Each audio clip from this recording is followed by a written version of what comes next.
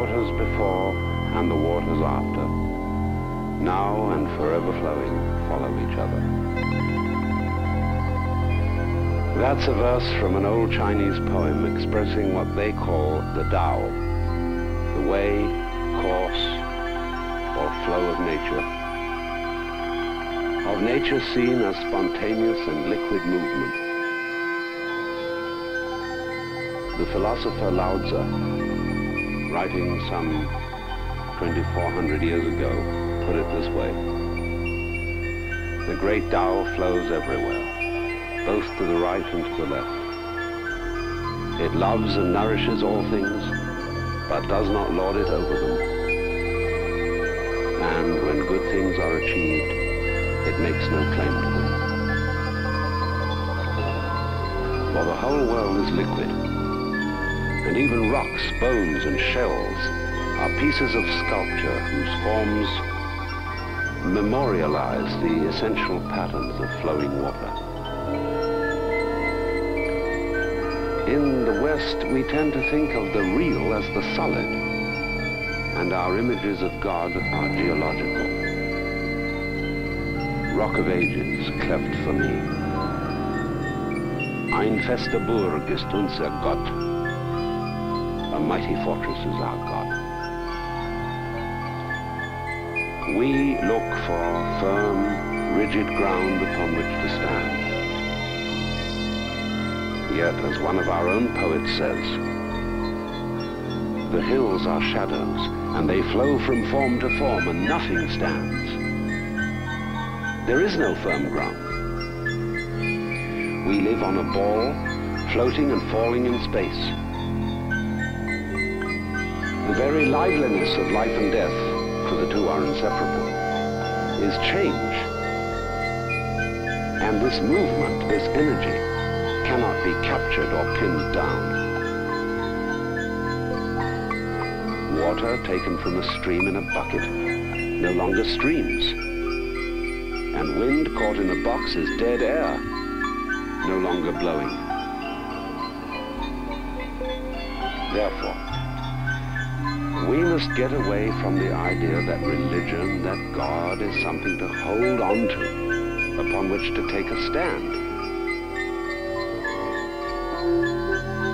In a liquid universe, the art of life is like swimming, and one does not swim by clutching the water or trying to stand upon it. To swim, the body must relax into the water and float by the rhythm of breathing air out and in.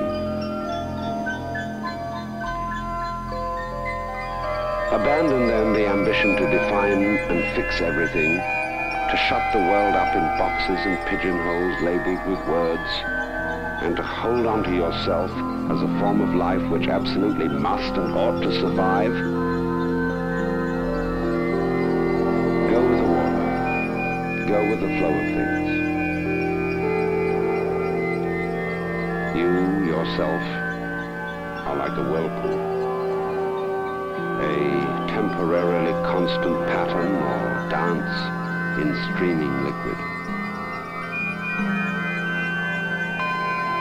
In the hypnotic illusions created by speech, we say that there is such a thing as a flame on the top of a candle.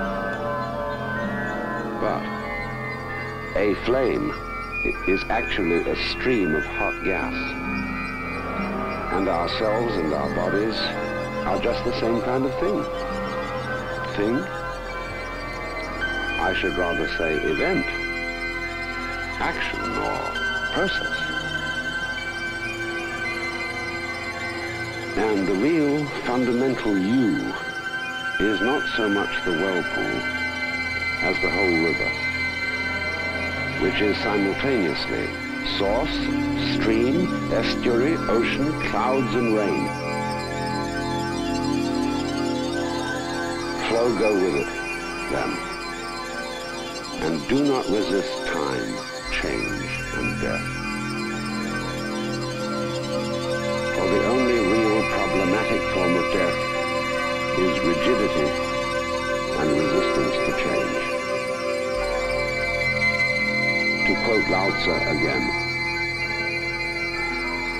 man at his birth is supple and tender, but in death he is rigid and hard.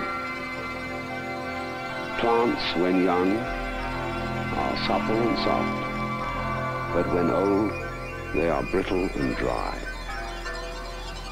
Thus, suppleness and tenderness are the marks of life, whereas rigidity and hardness are the marks of death. The waters before and the waters after, now and forever flowing, follow each other.